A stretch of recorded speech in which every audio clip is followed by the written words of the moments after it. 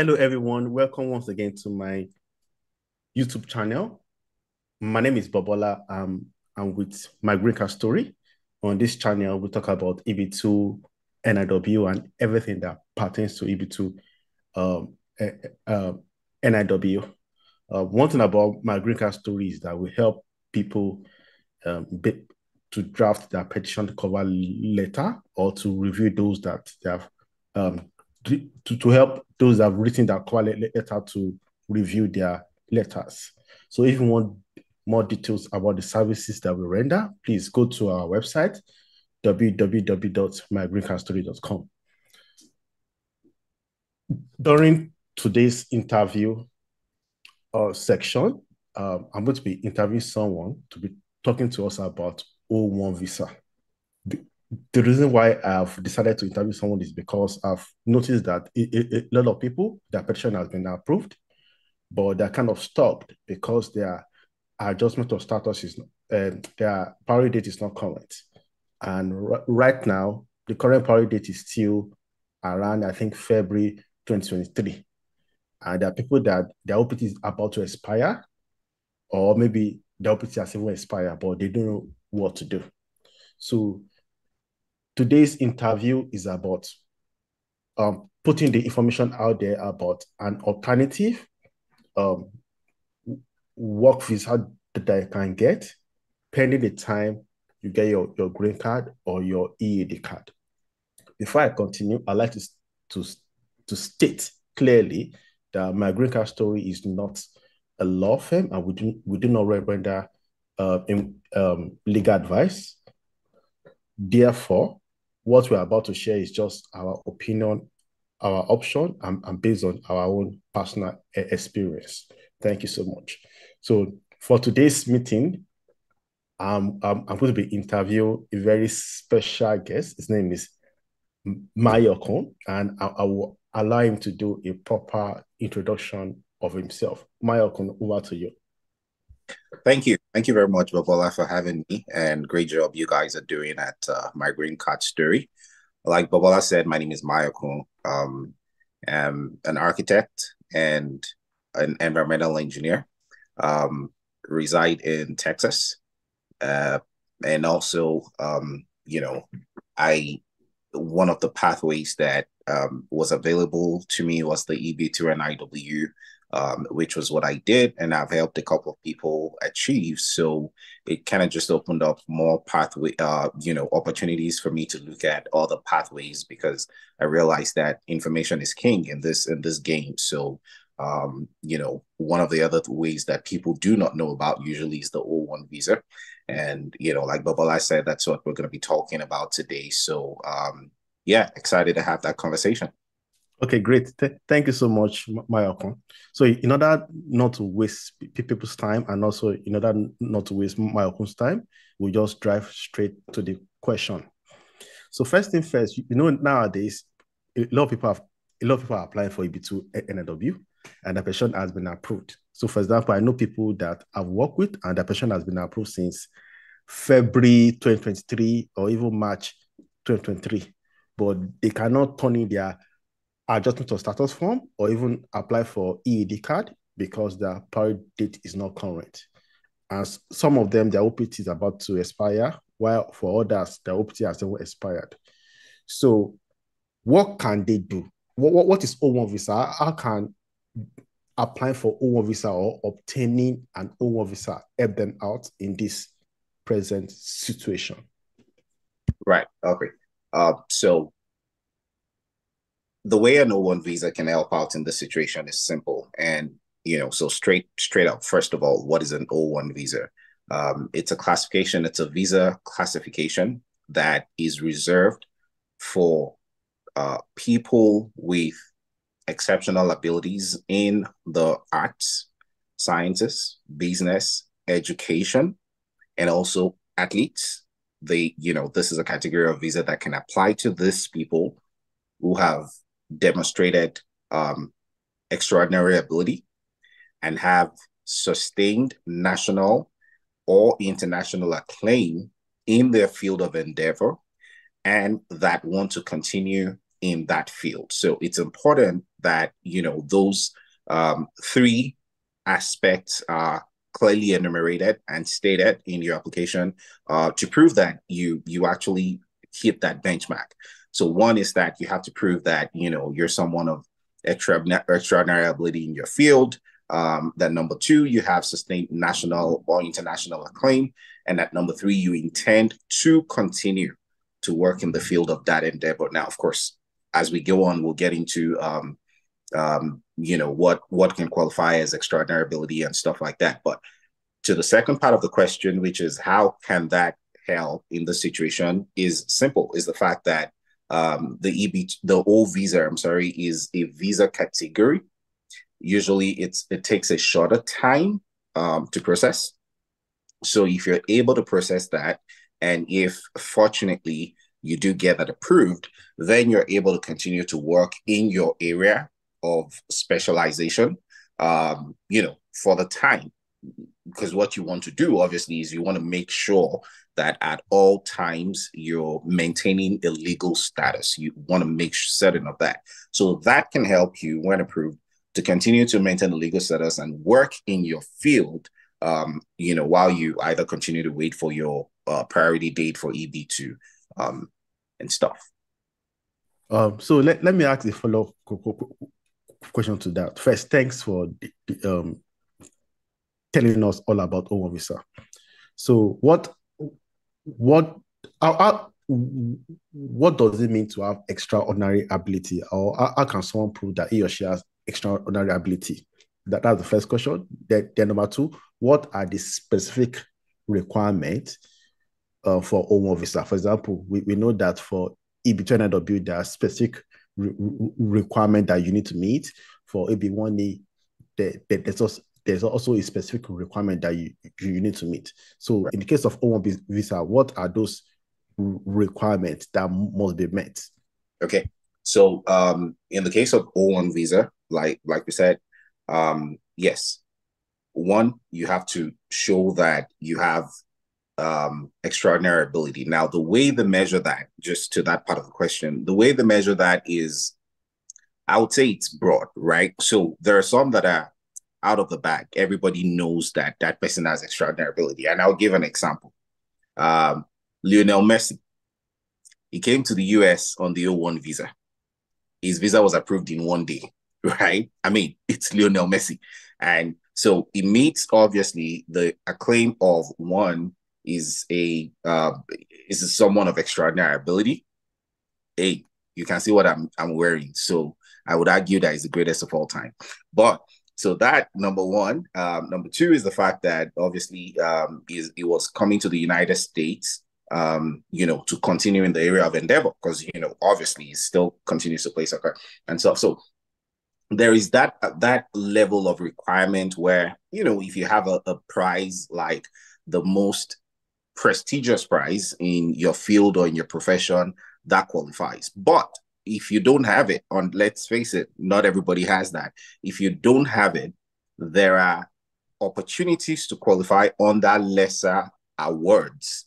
So it's actually very similar in that sense to things like EB1 and EB2, in that it's international or national acclaim. So lesser awards in your field in your field of endeavor and in your profession that is maybe national and based off of like a national criteria will also pass. But there are other ways you can prove extraordinary ability. If you are a member of a profession, for instance, that is that has like an association or a body that regulates it, a professional body that regulates it. Now, your membership of those associations can also help you. But even furthermore, you might be able to obtain what they call a letter of consultation. So for instance, and I'll just throw this again out there, assuming you're a member of the Actors Guild, for instance, in a country, and you're trying to obtain this visa. Now, if the president of your guild writes a letter saying that you are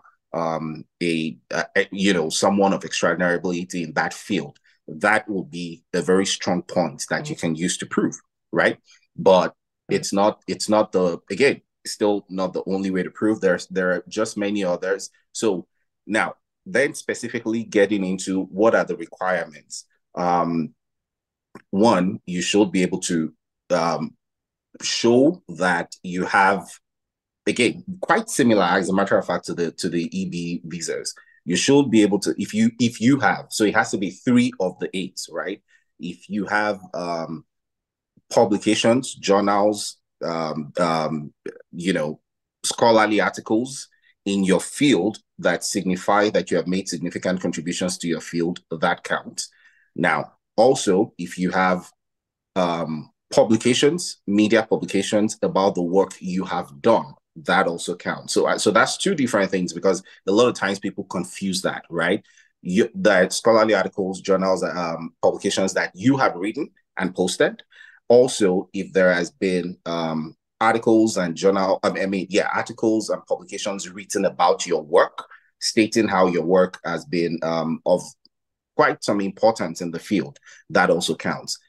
It also counts, one of the points is that if you have received remuneration higher than ordinarily received in your field, that also gives you a point. If you have held a position, a critical position of leadership or a critical role in an important organization, that also helps.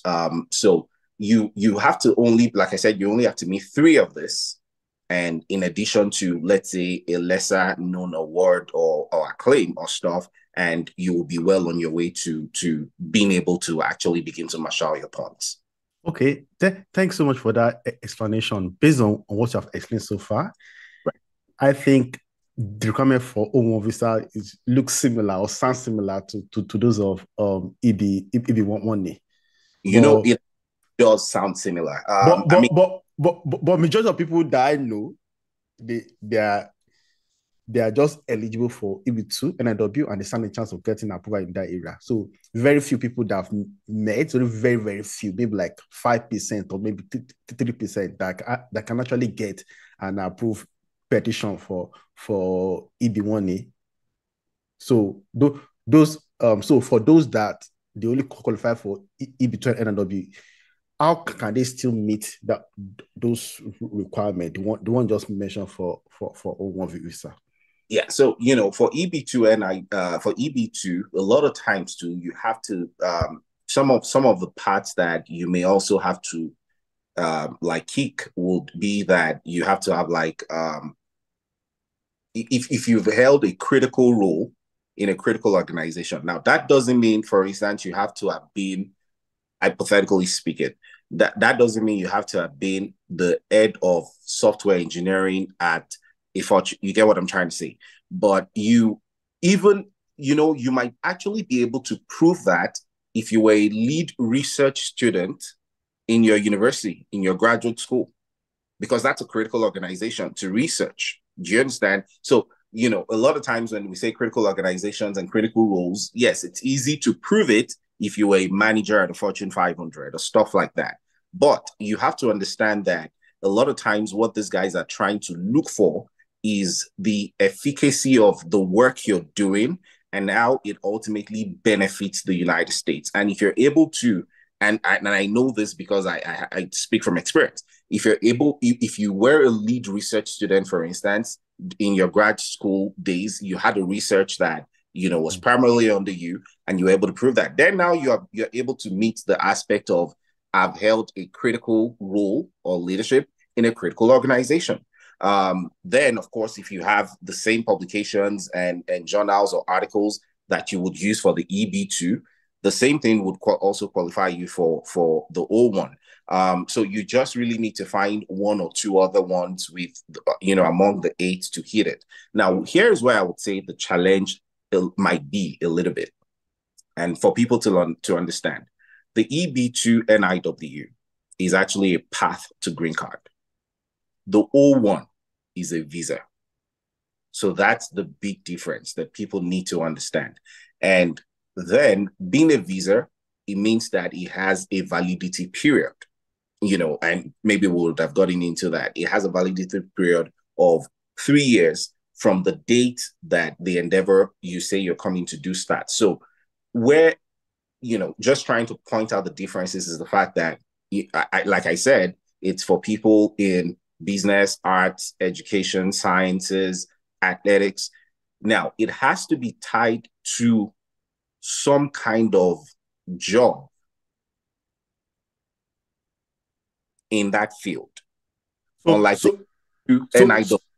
Is it compulsory for a potential applicant to have a job before they can file for O1 visa? Based on what you just said. It is not compulsory for them to have a job already lined up. But in certain instances where you don't have that, it is necessary for you to be able to prove that your coming or your getting approved is the pathway to actually doing a certain job. Now, and I give you an example just to make it understandable. So for a certain client that we did this for, they were trying to come set up a branch of an existing business that they already had in the United States. So they registered their company in the United States, which you can do. You don't need to be in the United States to have a registered company, right? They registered their company in the United States with the articles that essentially state that this is what the company is going to come do.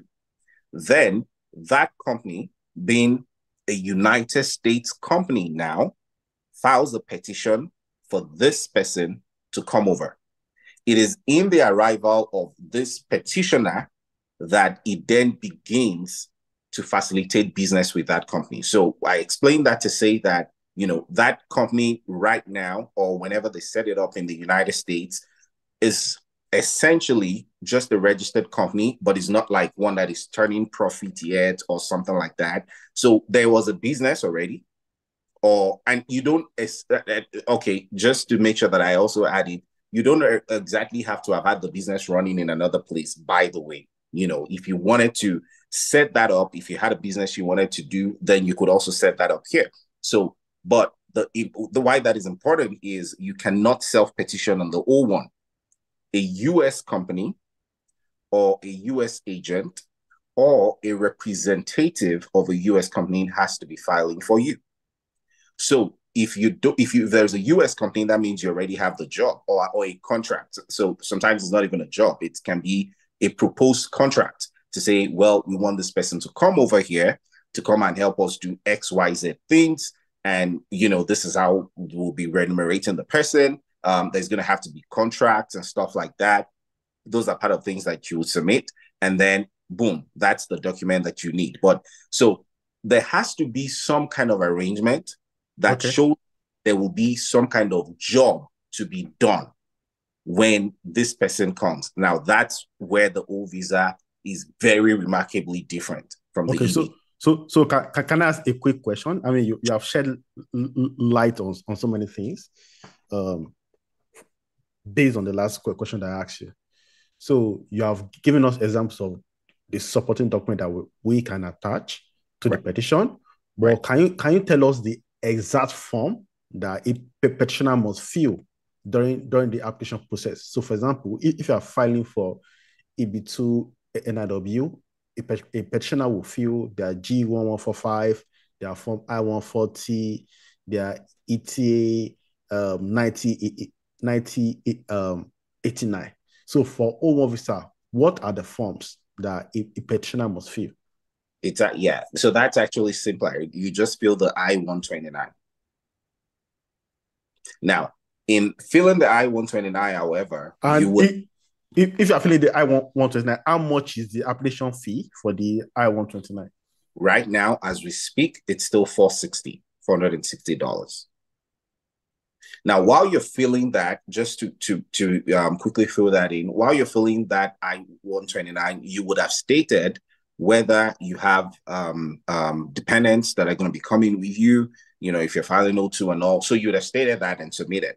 Now, when your petition gets approved and then you need to apply for a visa, then you will be able to file applications for the people you have stated in your I-129 that will be part of your dependents. So just to ensure that I make that clarification. So when you're filling the I-129, it's just you, because you can only fill one application per person. However, they would ask you there if there are dependents, and depending on what you feel would affect when it's approved, and now you have to come fill for your visa.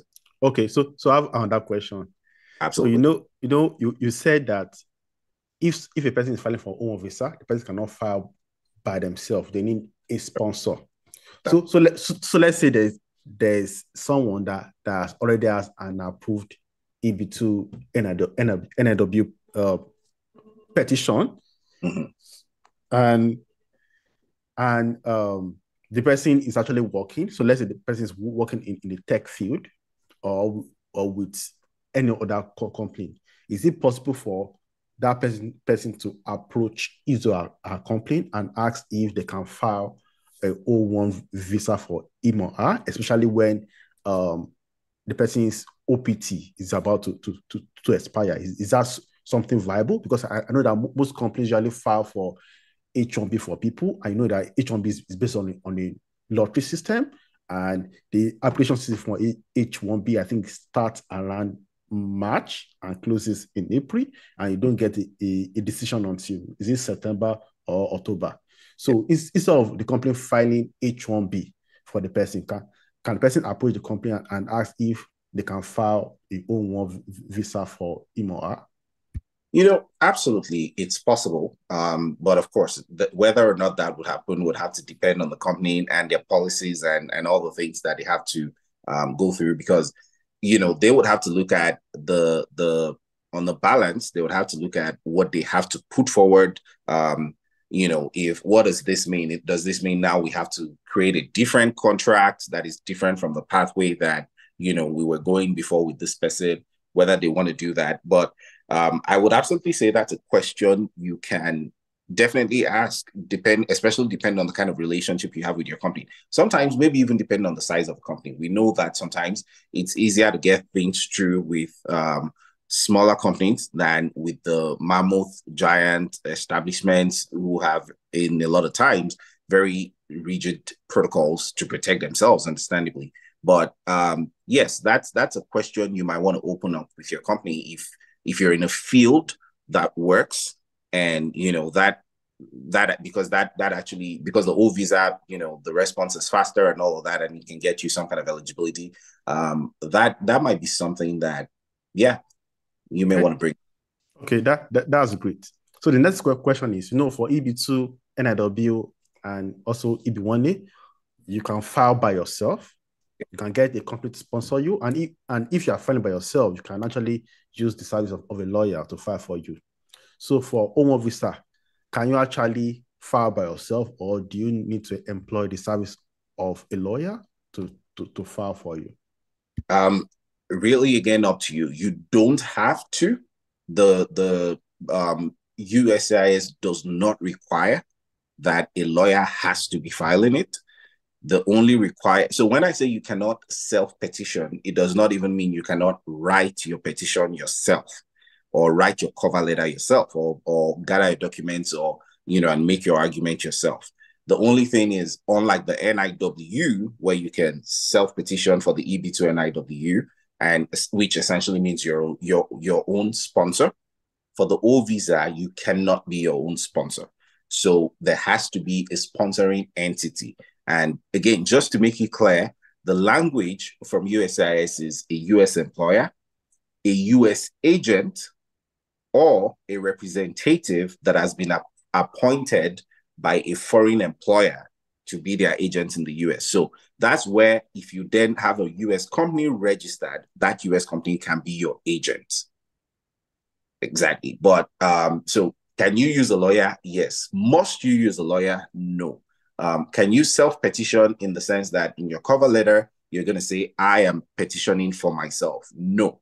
Your cover letter has to say a particular agent, which would usually be either a US company or US registered agent, is asking for your services to come over. Okay. Wow. Right. That's great. So much information.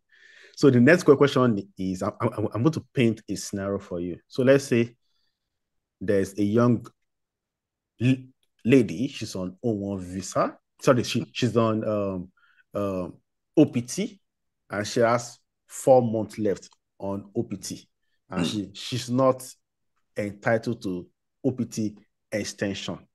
Correct. Okay? And she wants to turn in a petition for EB2-NIW, but she knows that even if EB2-NIW is approved by April, obviously she cannot turn in adjustment of status because our power date is not current.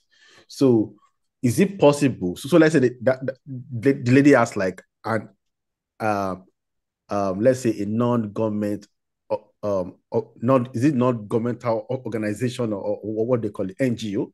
Is it possible to file a petition for EB2-NIW and also file a petition for O1-visa? Because if both are filed together, then if both are approved, our O1-visa will be active. She can use that to continue our work while she waits for our power date to be current for her to turn in adjustment of status document. I'm just asking. Right. So what I'm interested in is that is it possible to do concurrent filing for both EB2-NIW and O1-visa? Okay, so first of all, like you stated when you started the program, we're not lawyers, so we're not offering legal advice. We're offering, more of our knowledge. So anybody that is in that situation will definitely benefit from the advice of a lawyer. But here's the thing that I know. For most application types, does one application impede another? Are you able to turn in two different application types at the same time? In most cases, yes. So an NIW would not impede you being able to turn in an O visa. That's the straight answer to that. Now, in terms of how it would eventually work, I believe that's going to be on a case-by-case basis. But what you have to probably just keep in mind is the fact that when it gets approved, your O1, again, is a visa. So you will have to have a visa interview. You cannot have a visa interview on US soil.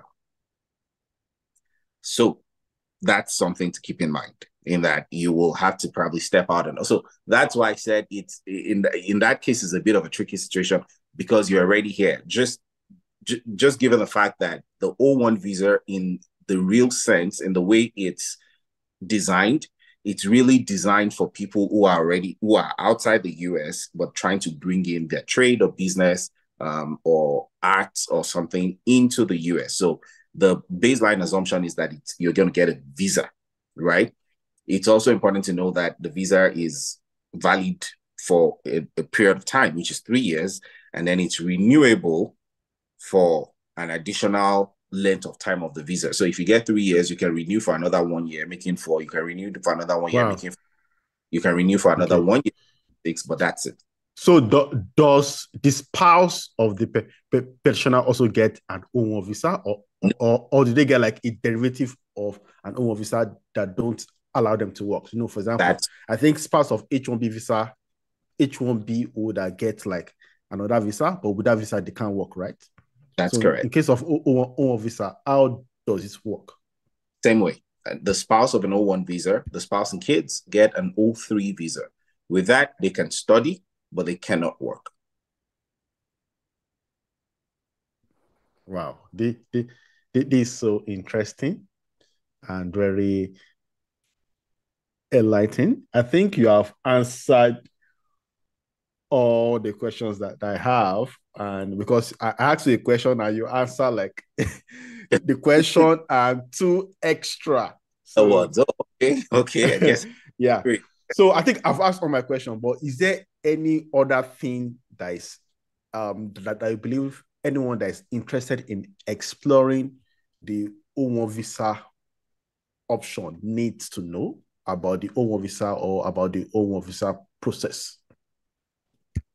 Yeah. So I think the only thing I will maybe just re-hammer on is anyone who's trying to get that process should understand that a lot of times the emphasis is on you being able to prove that what you are, filing about is what you are trying to come to do in the United States. So you have to establish that now.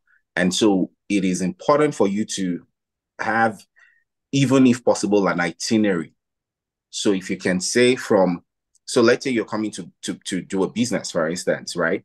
You should be able to say something like from let's say you come in June, between June and July, you're setting up a venue, you're a location, you're opening bank accounts, you're this, you're that.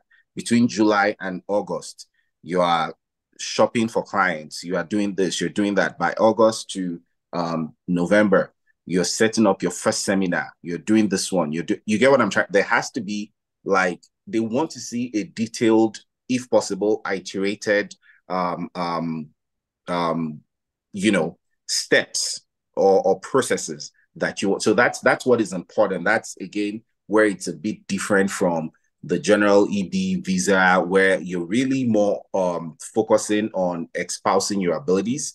Here, you're really detailing that I am coming to get a task done. I'm coming to get a job done, and there has to be clarity on that. So, in as much as it's necessary that you meet those criteria, that helps them determine that, yeah, you're somebody who's great enough to be able to come. Also have clarity in stating what you're coming to do, and if possible, having an itinerary for it. Okay. Mr. Mayokun, thank you so much for coming on this channel to shed light on O1-visa. And to all our viewers, I'm so grateful that you took out time out of your busy schedule to watch this. I hope this information will give you like access to the necessary should I call it guidelines or basics about O1-visa. Please go online, go and do your own research. If you're interested, speak to someone that have gone through the process before, and based on that, make your decision on whether to pursue O1-visa or not. And please don't forget to subscribe to our channel. Thank you so much. Bye. Thank you very much. Bye.